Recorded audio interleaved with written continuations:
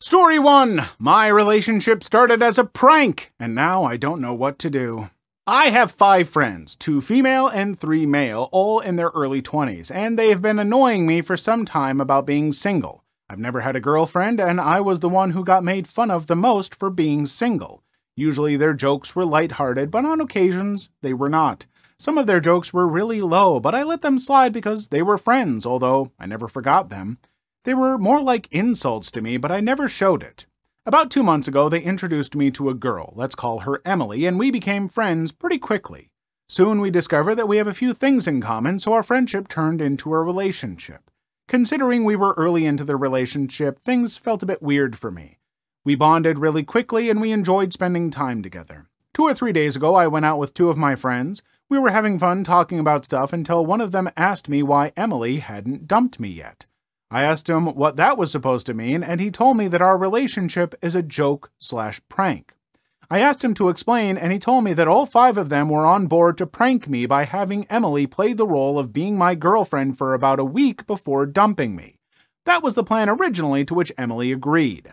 That didn't go as they planned, and then they thought that she might pretend to be my girlfriend a bit longer before eventually dumping me. That also didn't happen, and Emily stopped hanging out with them. She pretty much cut them off from her life after we started dating.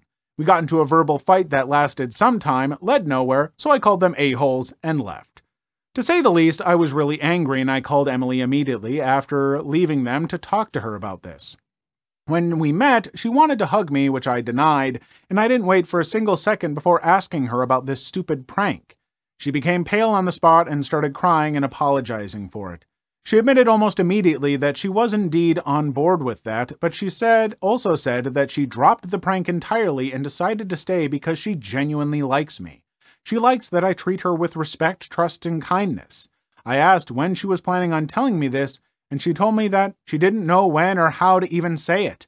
She said that she doesn't want to play with people's emotions and that even agreeing to this was so wrong, but in hindsight it turned out good because she met me. That's why she hid it from me. Our conversation didn't last long, and I went home. I blocked all my friends on all accounts, numbers, everything. I don't want to see them again.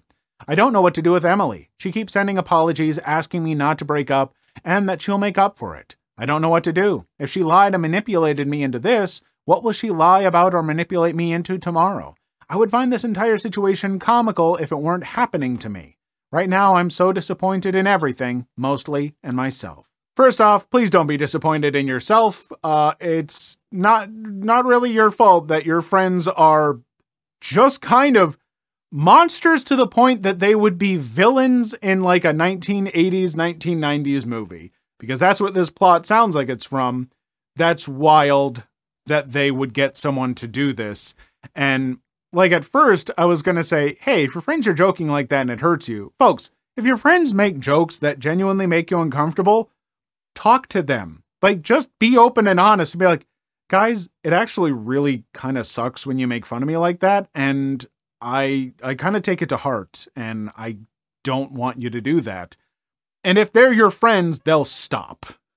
Like, sometimes friends don't realize that their jokes aren't cool.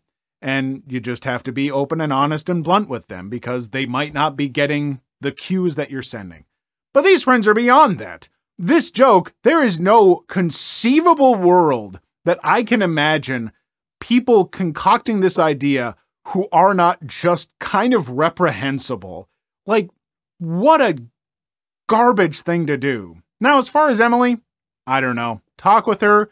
Talk about how you can rebuild trust if you want to have her in your life and everything, because she definitely made a mistake agreeing to be a part of that, but I don't know. Maybe it's a mistake that you can forgive. If you're genuinely enjoying your time with her and you connect, then it might be worth trying to rebuild that trust, but it's going to take some work.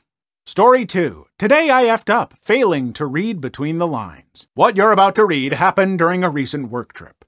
I was one of 4 employees from my department that had to spend a couple of nights in a picturesque little town for a business project. We had 1 woman on the team. She was the project manager. I liked her. She was really good at her job, and she was really good to look at, too. I never made it obvious at the office that I was attracted to her because I was taught not to dip my pen in company ink, if you know what I mean.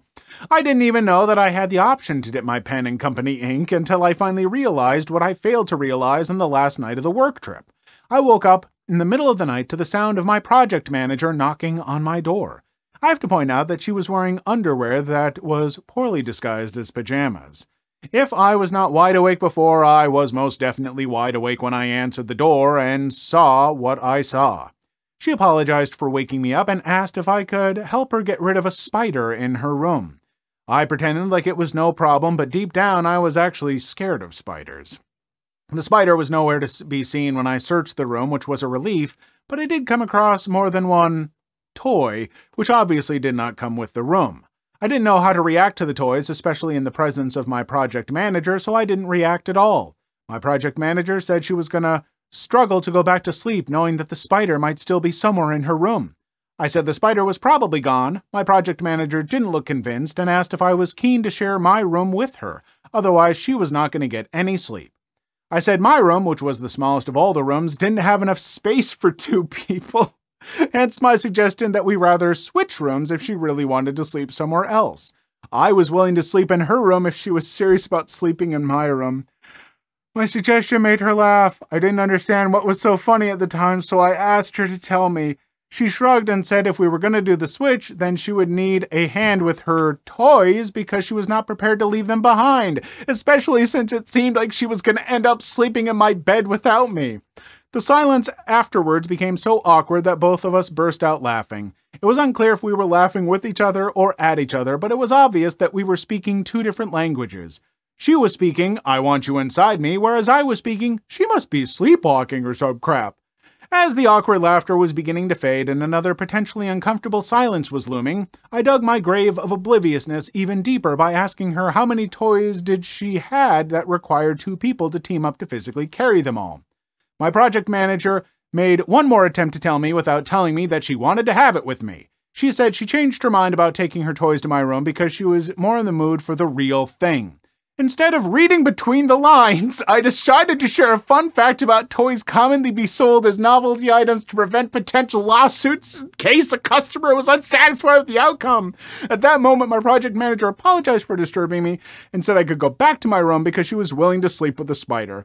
I returned to my room without realizing what I just walked away from. I only connected the dots when I was back at the office the following day and shared the story with one of my coworkers. What was nothing more to me than a funny spider story at first turned into a sad case of self-sabotage by the time my coworker pointed out all the signs I missed that my project manager wanted to sleep with me. He convinced me that the spider was nowhere to be seen because there never was a spider. My coworker patted me on the shoulder and said all I had to do was have with an unattractive woman who was obviously into me, and somehow I managed to F that up.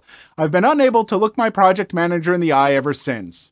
You didn't fail to read between the lines, you failed to notice the very obvious lines. There was no in between the lines. This wasn't subtle. I'm sorry. Sometimes guys are all talking about like, oh, women, we can't even tell if you're not, obvious and direct, you're so mysterious with your ways and you play these little games and it's so hard to figure it out and read between the lines. What the hell are you talking about? This couldn't have been more obvious if she had a giant cardboard sign that she was smacking you in the face with that said, "Hey, wanna bang?"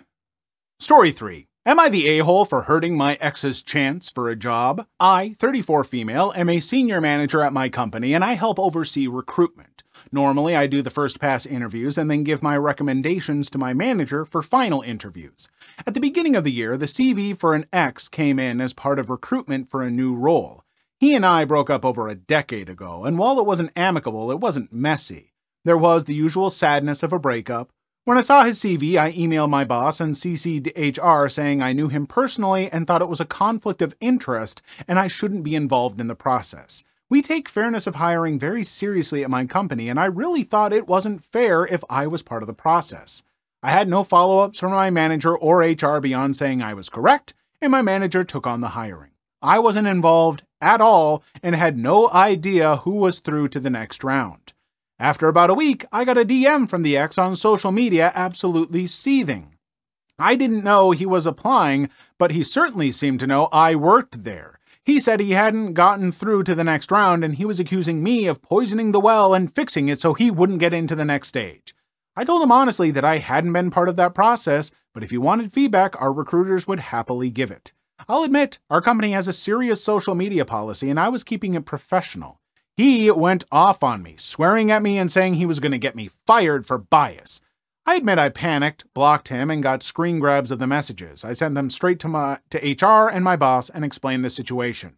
But come to find out, he had actually gotten to the next round of interviews. It took longer to interview everyone than expected, and come to find out, he was in, but I guess took the radio silence as rejection. But after my screenshots, my boss cut him from the shortlist. I was having drinks with some friends and I told them this crazy story, but some thought I effed him over. Half my friends thought I went nuclear based on some social media messages. They actually said I secretly wanted him to not get it, which isn't the case. Half got my point of covering myself with my employer because he was wrong for coming at me. I'm not sure if I overreacted and thought too much about myself. So, am I the a-hole? Oh my god, no, you're not the a-hole, and any of your friends who are saying that you overreacted need to shut the hell up. Oh my god, what idiots. No. He threatened your job. He came at you, said that you personally did this, and then said, I'm going to get you fired. And you know that you did nothing wrong, and you're like, oh, is he going to try and somehow, pin this on me? Well, I'm going to put this through to my company because I'm not risking my own job for someone that I broke up with a decade ago. Your friends who say you're in the wrong need to get slapped upside the back of their head and shut the hell up. Oh my, why? Oh my gosh, I would have thrown a drink in their face if they said that to me in that moment. They're idiots. You're fine. I'm so mad today. Everything's making me mad. The last story, she wanted to do it. Story 4. Customer demands my personal cell number and blames me for him losing his job. I work as a claims adjuster for auto accidents. A customer filed a claim after hours and I follow up with him first thing in the morning. I have no info on the vehicle other than what he reported, and I inform him there is a possibility of it being a total loss. He immediately jumps down my throat and tells me he doesn't want his car to be a total loss and he doesn't want me to have it moved to another location for an in-person inspection. I start to discuss an alternative with him where he starts cursing at me and berating me, constantly interrupting me, telling me to just pay the claim. If it were that easy of a job, I'd be paid less, and my job would be a hell of a lot easier. I explained that per his insurance agreement, we have to inspect the vehicle before I can make a payment for his claim, and we need to see if it's going to be a total loss or repairable. He continues to be a butt, so I inform him that I will disconnect the call and try talking to him again when he has regained his composure. I hang up and go into a meeting, and he proceeds to call our customer service line over and over and over. He harassed a total of 4 women and refused to end the call until I accepted his call. I explained I was in a meeting and wouldn't be out for at least another 30 minutes or so. He continued to stay on the line with them for a few more minutes before hanging up and calling customer service again. I finally have a chance to call him back, and I explained that we can try to work with his shop in having them submit photos so we can do a preliminary check to at least see if the car is a total loss or not. He tells me he sent me photos from the night before. I explained that there were no attachments to the email he sent me, and that we need very specific photos to have the most accurate review. He proceeds to tell me it is my job to call the shop and request them, which is what I told him at the start of the call anyway. He then demands my cell phone number. I explain that I don't have a work cell phone. He states he wants my cell phone to be able to reach me over the weekend. I inform him I will not be providing that info to him. He demanded it a few more times before stating he wanted to talk to my supervisor.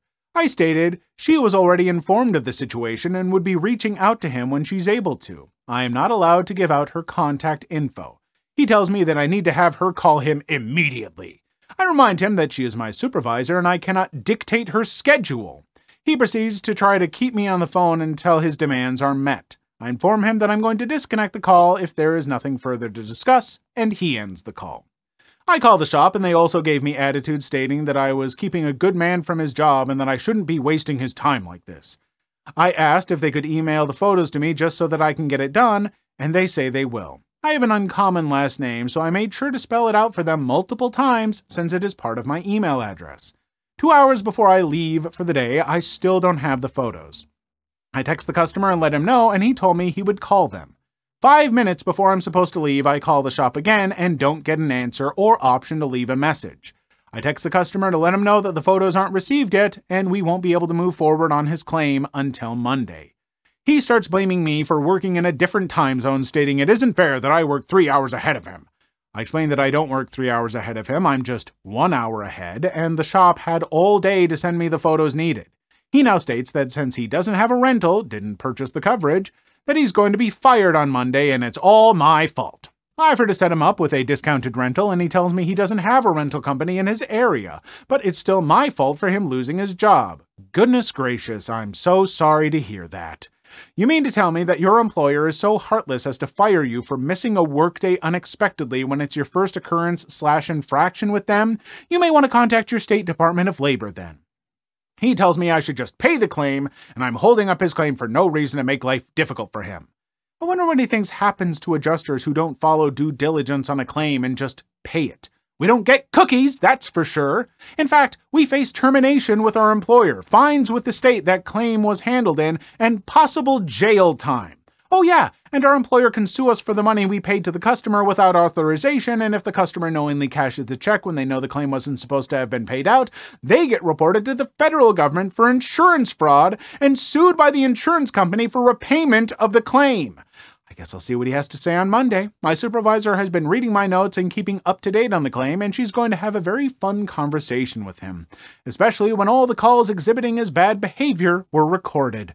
ETA, this is a single vehicle accident where the customer hit a large object in the road that he absolutely should have seen. I won't state the specifics in case he's a Redditor. He did not file a police report, and he wanted to send me photos from the scene of the accident, which took place at night, and became more irate when I stated I needed a VIN photo from the sticker inside his driver's side door. I hope that guy does lose his job. I hope he loses his job and is miserable for a little while. And then I hope the claim doesn't get paid out at all, and he doesn't get any money, and he has to suffer through that. And I hope through all of that, through all of these hardships, that he maybe learns, maybe learns just a little bit to not be such an absolute prick to people on the phone, especially with a company that has procedures. Look, I don't like insurance companies either. I don't like a lot of the companies that we have to deal with, but you know what I do respect? The fact that I'm dealing with people who have to obey rules. Rules that if they don't obey and just give me money for insurance without actually doing their job, would cost them their job. And that's not something I should demand of anybody unless I am a gargantuan prick. Story 5. Today I effed up by getting caught relieving myself by the Google Street View car. This happened last year, but I think enough time has passed that I can talk about it. Last year, I, 21 female, 20 at the time, was driving a long ways to visit my parents as I hadn't visited them for nearly a year.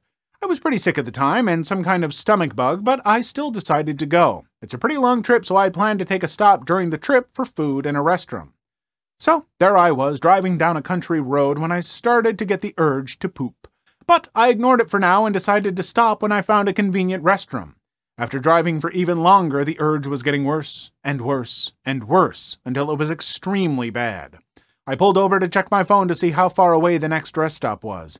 I don't remember how far it was, but I know it was further than I thought I could make it. So instead of risking it trying to make it there, I instead decided to just drop my pants and poop at the side of the road like the very civilized person I am. So I got out, dropped my pants, popped a squat, and started doing my business. Without going into detail, I was there for quite a while, long enough that a car with Google branding drove past while I was there. That was maybe the worst moment of my life. Eventually, I finished up and got back into my car and headed back to my parents. When I got there, I told them about it, to which my mom shared my embarrassment while my dad just laughed at me. I kept checking Google Maps for a while after to see if the images had gone up, but thankfully they hadn't. Until, after a few months, they were there. Images of me having a shameful crap on the side of the road. At least they blurred my face and my butt, though. I've purposely left out all the information of where I was and where I was going because surprisingly I don't want people to find where it is, but I guarantee someone will somehow figure it out. So if that's your goal after reading this post, then good luck. And I'm using a throwaway account just in case so I can't be linked to the pictures. I mean, we're going to try and find it. We're going to see. No, I don't know. No notifications. Google Street View pooping.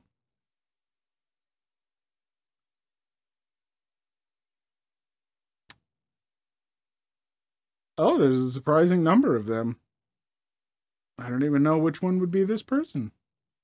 I don't even know if all these are Google Street View. That looks pretty Street Viewish. I don't think that's the right person. Wow, there's a few people who have done this. I guess you don't have to be that embarrassed. There's a surprising. There's more than one person. It looks like there's at least 2, maybe 3 people who've done this. That could be 4. Interesting. Fun. What a cool club you're a part of. Please leave your story in the comments. I would love to make a video on them in the future. Also, don't forget to like and subscribe.